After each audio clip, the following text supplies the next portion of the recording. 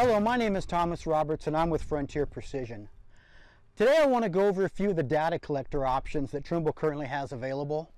I'm going to stick pretty much to the data collectors. I'm not going to go into tablets too much. That's something maybe a future video, but for today we're going to stick to the data collectors, and we're going to talk about the TSC7, the TDC600, and the brand new TSC5. So let's get started with the TSC7. Most of you are probably familiar with this by now. It's been out for about 2 years. It is a Windows 10 operating system with a 7-inch screen. Also the ability to attach a 2.4 gigahertz radio, so you can run it with your S-Series total station or an SX10, an SX12.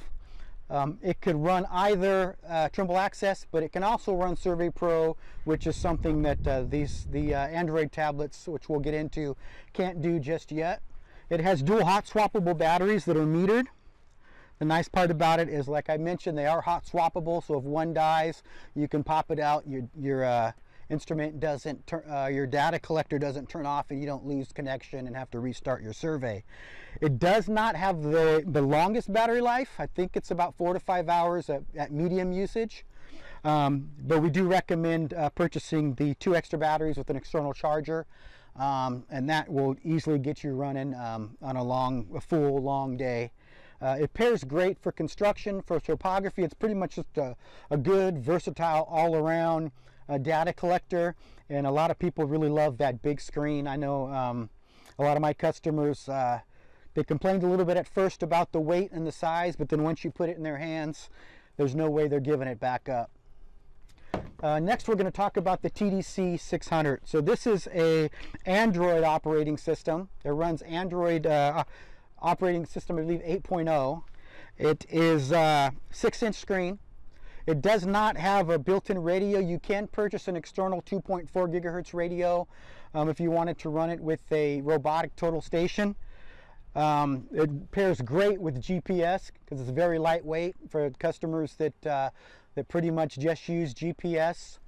Just if you're going to take that into some canopy or into some rugged area, it's nice and lightweight, fits in your back pocket. It can work on a S-Series instrument.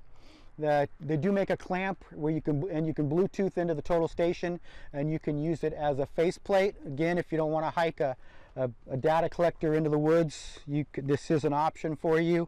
It has 2 cameras. It's 13 megapixel rear facing and a 5 megapixel front facing.